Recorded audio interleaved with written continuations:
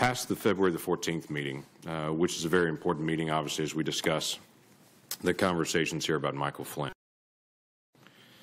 When the President asked you about he hopes that you would let this go, and the conversation back and forth about being a good guy, after that time, did the President ever bring up anything about Michael Flynn again to you?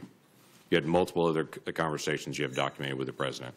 No, I don't remember him ever bringing it up again. Did any member of the White House staff ever come to you and talk to you about letting go of the Michael Flynn case or dropping it or anything referring to that? No. Nope. Did the Director of National Intelligence come to you and talk to you about that? No. Did anyone from the Attorney General's office, the Department of Justice, ask you about that? No. Did the head of NSA talk to you about that? No.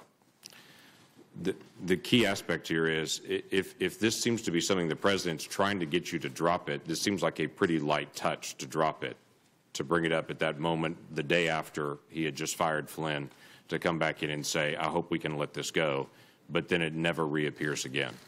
Did it slow down your investigation or any investigation that may or may not be occurring with Michael Flynn? No, although I don't know there are any manifestations, outward manifestations of the investigation between February 14th and when I was fired.